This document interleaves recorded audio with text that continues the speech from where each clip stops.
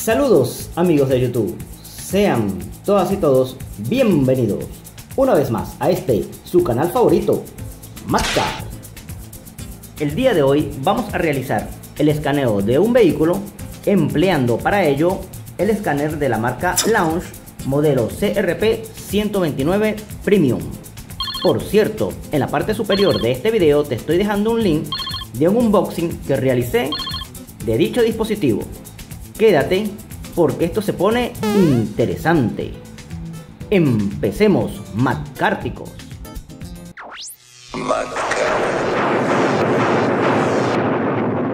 Lo primero que debemos hacer es ubicar el conector OBD2 en nuestro vehículo. Por lo general se encuentra en la parte de abajo del volante, en esta zona de acá. Acá lo podemos identificar fácilmente. Conectamos el escáner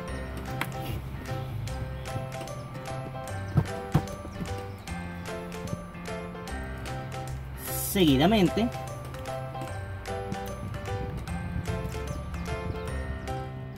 ok compañero, vamos ahora a encender el vehículo para mostrarle los testigos que están iluminados en el panel.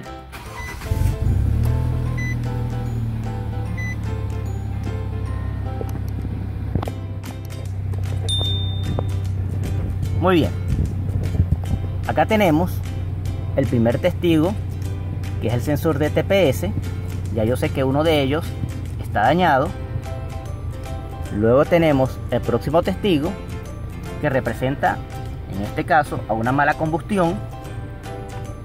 Pero los testigos que nos interesan para el caso de este video son el ABS y el anticoleo.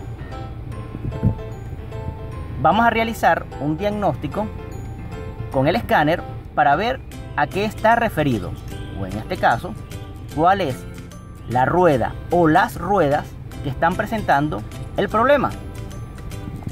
Vamos ahora a pasar el switch y colocarlo en la posición ON.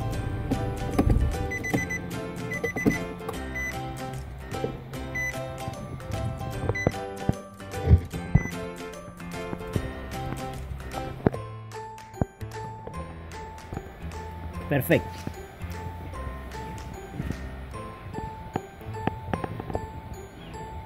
Una vez conectado el escáner, vamos a seleccionar diagnóstico, vamos a seleccionar analizar, vamos a ubicar la marca del vehículo, en este caso es un Nissan Sentra.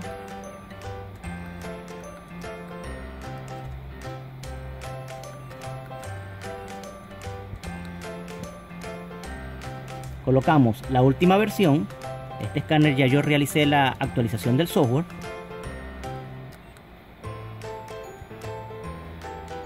Nissan. Modo de diagnóstico automático.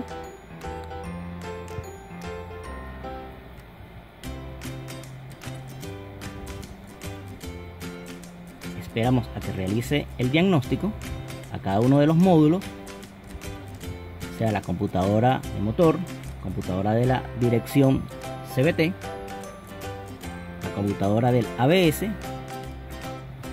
y la computadora, en este caso, de los sistemas de airbag. Seleccionamos ABS.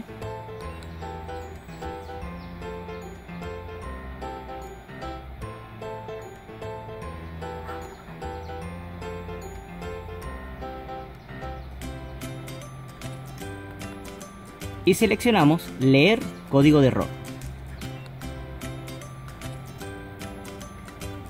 Código de error que me arroja: sensor mano derecha delantero derecho, es decir, la rueda ubicada del lado del copiloto. ¿Qué es lo próximo que vamos a hacer? Vamos a realizar un chequeo mecánico a esa rueda para verificar qué es lo que causó este error. Vamos entonces a eso. Desconectamos la herramienta. Colocamos el vehículo en posición off. Desconectamos físicamente el escáner del vehículo Y ahora vamos a realizar lo que es el chequeo mecánico. Acompáñenme. Una vez estando en el taller, vamos a retirar la rueda.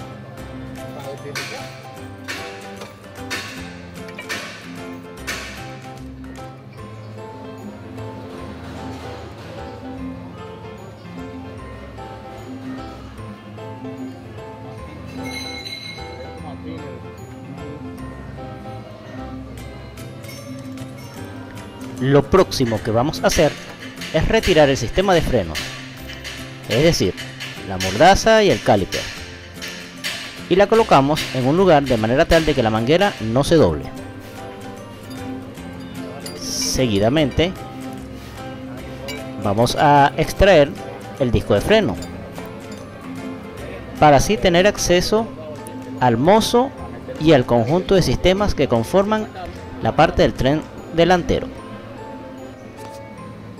Ahora procedemos a retirar los 4 tornillos que sujetan al cubo mozo para poder extraerlo del vehículo y posteriormente hacerle una inspección visual de sus componentes.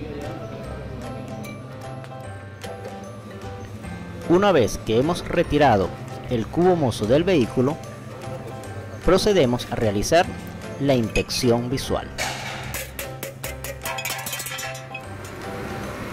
Ok, MadCarr, y claramente se puede observar el problema mecánico que tiene este mozo.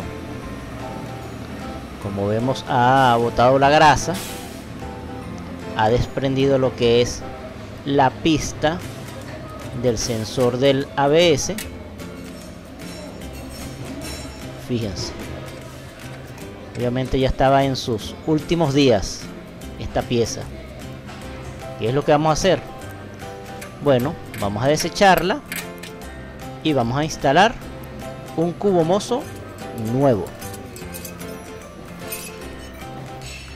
Instalamos el mozo con el protector del disco de frenado e instalamos en el vehículo.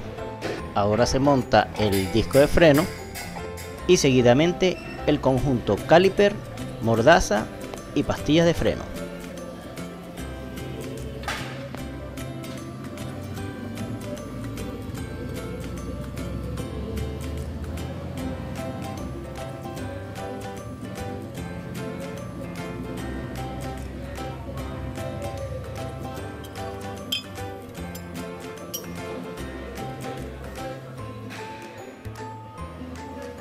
Realizamos los últimos ajustes para asegurarnos que las piezas queden bien apretadas.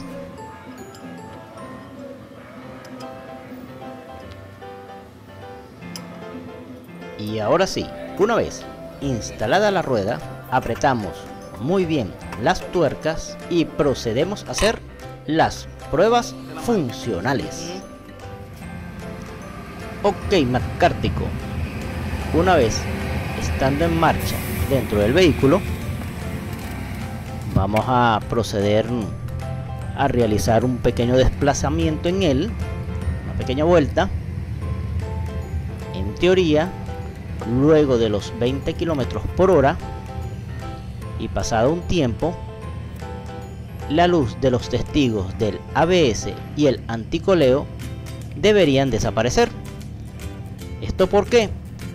Porque inicialmente, cuando escaneamos el vehículo, este tipo de error estaba en activo,